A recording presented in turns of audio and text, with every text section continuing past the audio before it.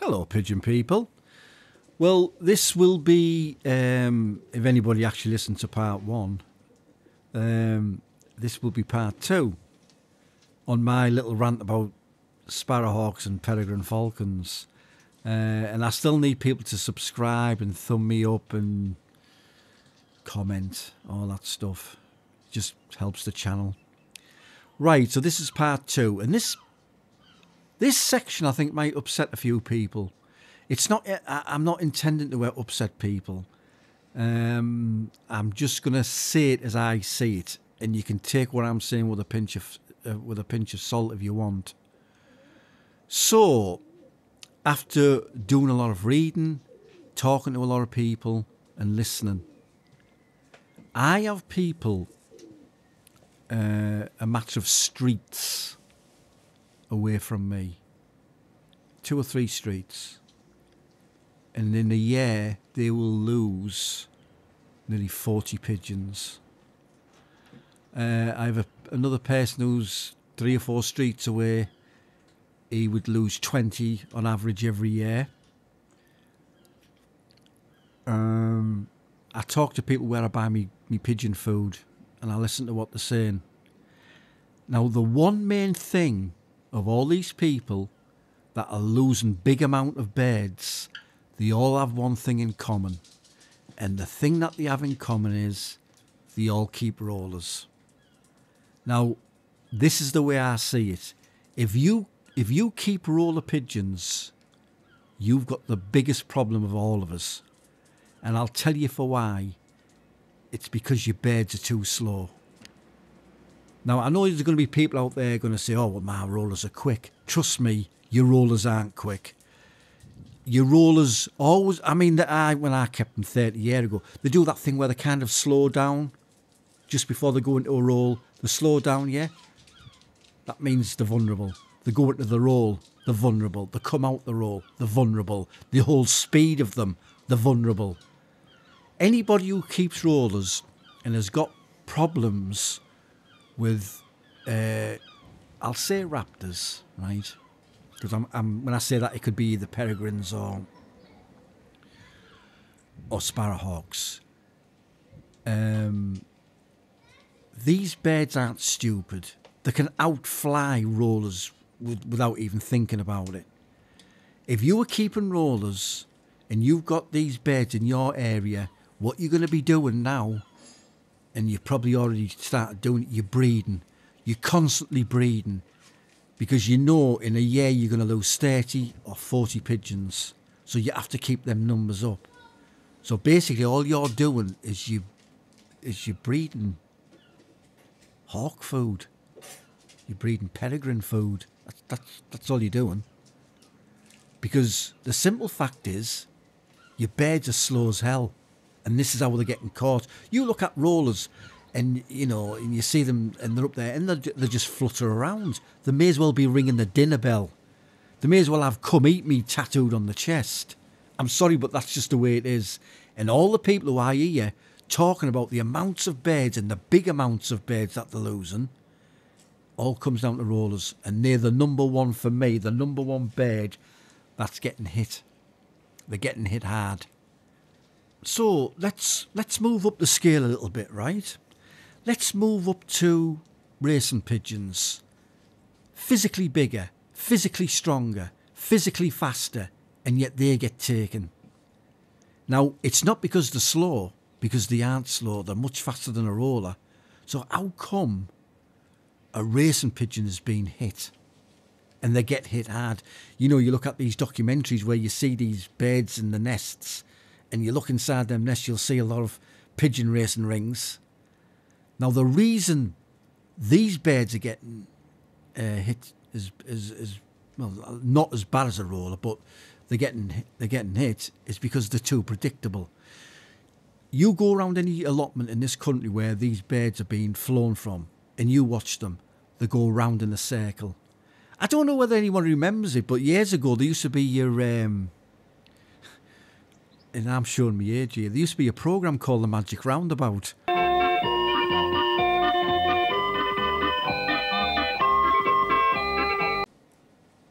And this is what this reminds me of. These birds go round in a ring. It's weird.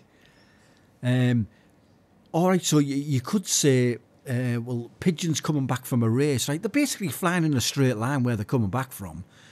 You know, they will change the angles a bit, but they will just go straight. These birds don't even see these peregrines coming down on them at 200 mile an hour. They don't see it. They're just fixed on a straight line to get back home, and that's why they get hit. They get hit because of that, and they get hit because they're predictable. Let's move up the scale a bit more, right? High flyers. And I'm classing my birds in this group as well. I'm going to class the bulk of high flyers, and tipplers, all these kind of birds. So why do they get caught out? The simple reason for them is, again, they're too slow and they're too predictable.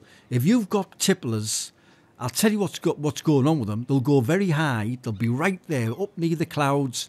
And what will they do? They'll do the magic roundabout thing. They'll just go round and round and round, like something out of Custer's Last Stand. They're too slow. They remind me, watching them, and it's no disrespect to anybody who keeps these kind of birds. They seem hell-bent on them birds flying for like 15 hours, 20 hours. That's all. But for birds to do that, they need the plodders. They remind me of an old Volvo car that's on a motorway, and it'll go up and down that motorway all day because it just plods on. And that's all it does. It's a plodder. It's not built for speed, it's built for endurance. And that's the downfall. Because these birds will just go up there, round and round, and they don't have any great speed on them. And I'm sorry, I know this is probably upsetting a lot of your high flyers out there. And a lot of tippler people. But that's the way I'm seeing it. They tend to get caught a bit less though. The bulk, and I'll say this again, the bulk of birds that are getting caught in the UK are rollers. Everyone who I talk to who's complaining and having a good moan about it, rollers. I talk to them when I go and buy me food. It's rollers. And then the pigeon lads will chime in. And they get caught. And I've told you why. Rollers are too slow. Races are too predictable. And things like tipplers and the bulk of high flyers are too predictable and too slow. These birds that you're dealing with a highly intelligent bird. That bird doesn't just think, oh, I'll just fly over there and grab one. It weighs everything up. It weighs these birds going round in a circle, like the magic roundabout, and it'll wait till they're in front, and it'll come in either from the top or it'll come in from behind. Because these birds are just hell-bent and fixed on going round in a circle. And that's why they get caught. And it's like I say, it's a similar thing for rollers. Basically, you're too slow. I had pigeons 30 years ago, and then I got out of the hobby for one reason or another. And then I came back into it. And when I came back into it, I knew there was problems with hawks. And this is the reason I didn't go back into rollers. Because I'm not a person, I'll be honest, I'm not a person who loves to breed pigeons. For me, pigeon keeping is all about watching the birds. I'm not into... I couldn't sit here and honestly say I don't mind breeding 20 birds a year, because I wouldn't do it. I won't breed birds to feed the falcons and sparrowhawks and stuff like that. But I do get it with people. Some people out there might be lucky. You mightn't have any of these birds where you're living, but you give it time and these birds will spread into that area. No two ways about it. I am going to make a third part on this.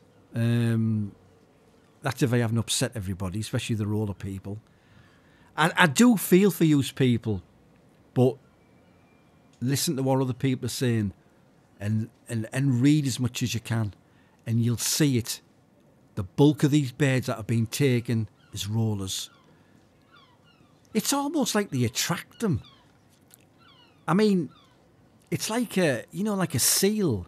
that's injured and it's in the water and it's flapping around because it's injured and there's blood coming off it. And then the shark's moving.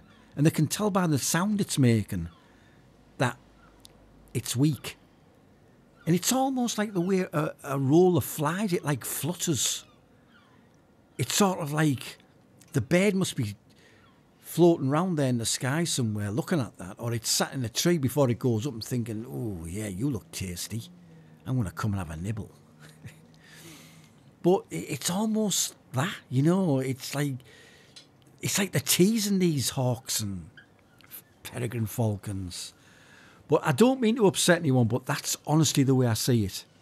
And if you've got rollers and you've got a hawk problem, I'll put money down. Whatever amount you lose in a year, you're constantly having to breed. Because if you don't keep the breeding up, that's the end. Because you'll run out of birds. And it's a sorry state of affairs where we have to do that. People should only be breeding to increase the numbers, you know, to get what they want, or to possibly improve it. Not to feed hawks and falcons. But thanks for listening, and I will catch you in the third part of this video very soon. Bye now.